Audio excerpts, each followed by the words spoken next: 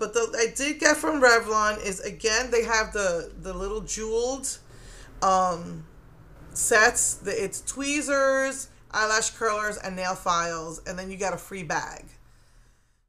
So you get two things. I always get the nail files because I go through nail files pretty quickly, and I needed a new tweezer for my chin hairs. When you turn 40, you're gonna start growing chin hairs.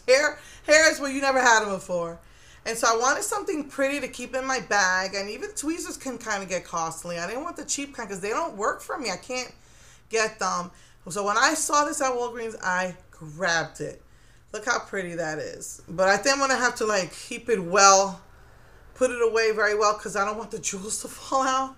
And then you get the free bag. So that's out now.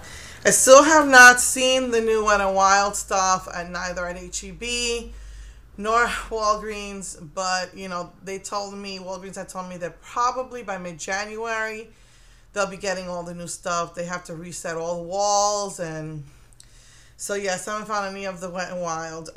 So just wanted to tell you what I got during these Black Friday and end of year clearance sales.